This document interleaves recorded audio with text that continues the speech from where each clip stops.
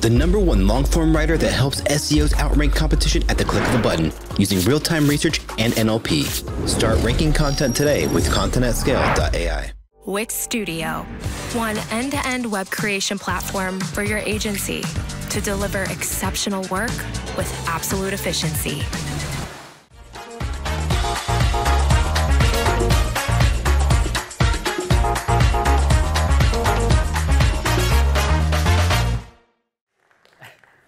Thank you. Hi everyone, my name's Andy.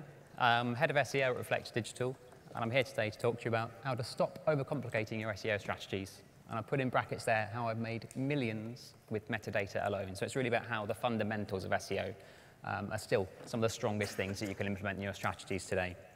But I'm going to start with this. Can you just do some SEO? I love this phrase. It's one of my favorite things that clients like to ask. It's the sort of thing when you're like, yeah, you know, I'll just flick some switches, turn some taps. I'll give Google a call. I can do that for you. I'll just do some SEO for you, no problem. Another red flag, though, for me is also we only want to rank for this specific keyword. There's probably plenty of others people can suggest as examples, but this one is also maybe a highlight of maybe the client doesn't maybe have the best expectations in mind of what their strategy might be. But why does somebody ask that? It's not because they're being annoying or trying to wind us up. It's more likely that they don't know.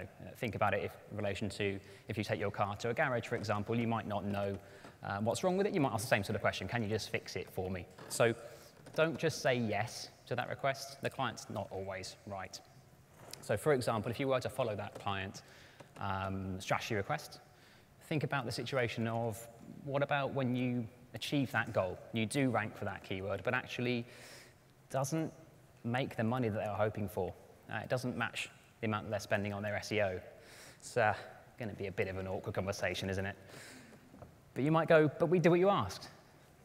It doesn't really add up and doesn't make the difference.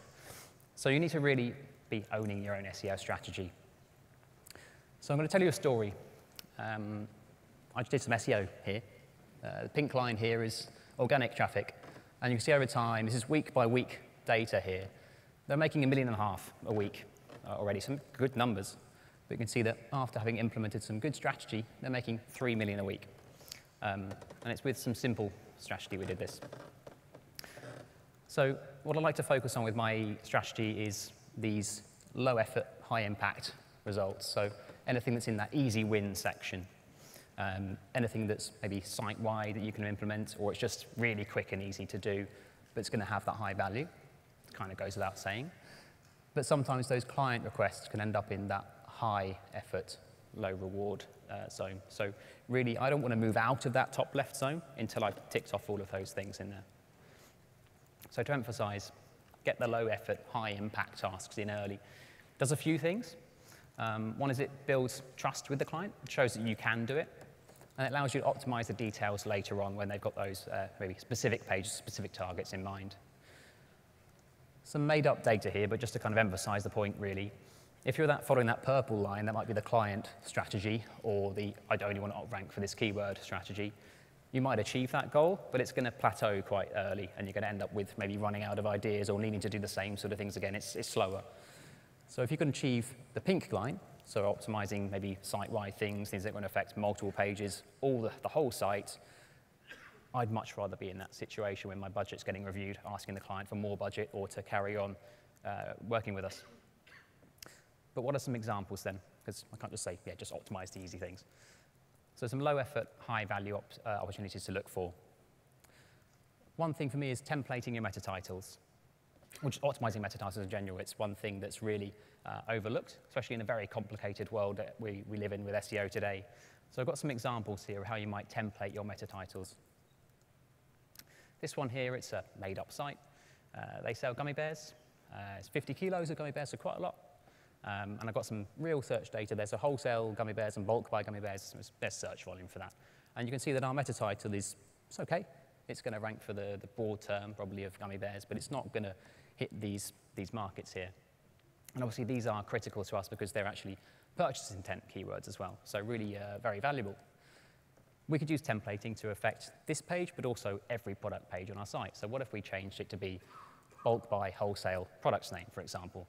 apply that same templating to all of your product pages, and suddenly you're not just optimizing the meta title for that one page, but your entire product selection. It also means it's future-proofing it. Next time your client adds a product or you add a product, it's going to have that optimization in place. It's not necessarily going to hit the mark every single time, but it's going to be a lot better than you started off with. Another example, this one's a garden plant wholesale or seller. It's again just a made-up example. Garden plants is quite interesting, actually. You often find that people add the word online to the end of their search terms when they're making these kind of requests. When you search for a garden plant by name, you often find that you end up with horticultural advice, maybe it's garden as well, comes up. So people add the word online just so that they're looking for a purchase intent. And they obviously add the word buy as well. But again, we can apply the same logic. This doesn't apply only to garden plants, it applies to all of the different species as well. So quite interesting. But again, apply the templating by category name online. It's really simple. But again, that means when you add a new category page, job done. It's always got that optimization in mind. And you might go, yeah, sure, like some of those examples are really low search volume, they're not going to make that much difference, surely. Well, remember this graph, just doing some SEO. Well, all I did here was templates and meta titles, and honestly nothing else. So some examples of how it's actually performed. This is average keyword data for all of their key terms. They're a food wholesaler, this was an example. So they averagely ranked for all wholesale keywords in around 75th position and moved to 55th. And you might go, yeah, whatever, that's not a huge gain. But it is, because this is across thousands of keywords. So some examples. Moved, for example, places where they were ranking third to first, second to first. But in some cases also went from not ranking at all to now being performing on the first page with just that meta title adjustment. That meant we could then go, okay, next step is now we've done that. That's the very basic. Where can we go to from here? We can now look at content and other ways of optimizing that page. In terms of results, £61 million year on year from doing that change. And I promise there was no other change at all in that time, just templated metadata. We refined it a little bit over time, but it's seriously just that. But what else is there? Because meta titles, sure, but there's more things you can take with that kind of logic in mind. So templating your H1 tags could be another easy example. I pulled out one example here from Joe Malone's website, just found it as a good case study. This particular page, it ranks 7th for citrus perfume. Decent search volume, but you can see where I'm going with this. Currently just says the word citrus. What if we template that? Now all their fragrance pages have the word category name perfumes in mind. Suddenly, again, they're optimizing for all of those. And again, that ranks 7th, so make that change. Probably going to be 5th, 4th, I'd have thought. Another example. This is from The Week. They're well known for their political cartoons. That's easy to say. They rank 2nd for the word cartoons. See what I'm getting at here? Easy change. Make the H1 tag be political cartoons, page title political cartoons. It's a super simple change, definitely in that low effort, high value bracket. But what about some technical opportunities as well? Because that's all good, just the on-page optimization there. But what about technical things? One in particular I like is image compression. It's Paul Furby.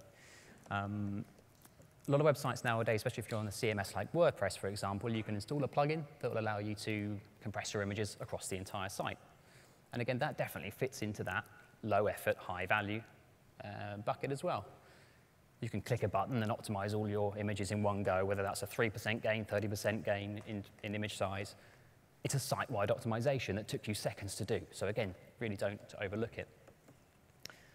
Some other examples, image alt tags, especially if you don't have any. Lots of sites find that they just don't have an image alt tag in place. What can you do to template that? Can you use the product name, the category name, the blog post article name, if it's a featured image, for example? Or can you just work your way through them? It's not difficult to add image alt tags. Sitemap issues as well. If you've got a sitemap full of 404s or non-indexable pages, not a difficult thing, but the more you can spoon feed Google, the more you're going to see performance. And again, if it's a 1% gain site-wide, it's worth the time. hreflang setup as well. If you're pointing users to pages that aren't in their location, again, it's absolutely going to be in that high-value bracket, because why would you be sending, for example, a US user to a UK page? It's definitely worth the time. And the last one here is internal linking, or rather site-wide internal linking is what I like to look for, one of my favorite things to do. If you can find ways of increasing internal linking to priority pages from, let's say, a text block that exists on multiple pages or a widget that exists on multiple pages, suddenly you can be adding a link to that target page, not just from one page, but from every single page that includes that particular widget. So if you've got a product page, for example, maybe you can find a way to tie it into some of your help and advice guides or important other pages. But good strategy isn't enough. Or rather, what are my learnings from some of this? I showed you that data earlier about the templated metadata making £61 million. But it could have been seconds to implement, and it really, really wasn't. So getting shit done, it's really difficult if people aren't on board with it. So remember that can't you just do some SEO guy. If you've got the best strategy in mind, it's not going to actually line up with them, and if they don't appreciate how much money it's going to make them. So red tape takes time to get through, especially if you need development work, or if the client needs to do something to invest in it. So we need to talk about forecasting. How can we demonstrate the value of what we're proposing to our client? So again, good strategy isn't enough. You need to really show the expected uplift of your strategy. The way I like to forecast is with giving the client 3 potential targets in mind, so a low, a medium, and a high. That could be a percentage gain, or it could be a revenue target. I like to do it this way because it means that you end up with a low score where it's going to be, I know we can achieve this target. And it also gives you a medium and a high, the high being we can get here aspirationally if you carry on doing this work and develop with us. So it means you give a reasonable a scale, really, to the client to look at. So to wrap up, look for site-wide opportunities. Don't get stuck into your client-led strategies unless they're awesome. Have your own ideas. Get the low-effort, high-impact tasks in early. Forecast to estimate your results. And lastly, shout about your results. If you've implemented that strategy, it's made that performance gain, make sure that you tell your client about it, vocalize that, make sure that when you get to renewing that retainer, they know, hey, that was my strategy, I did that. And that's me. Thank you. Monthly reporting making you want to shove sharp things up your nose? Try Dragon Metrics, the all-in-one SEO software with mind-blowing reporting tools.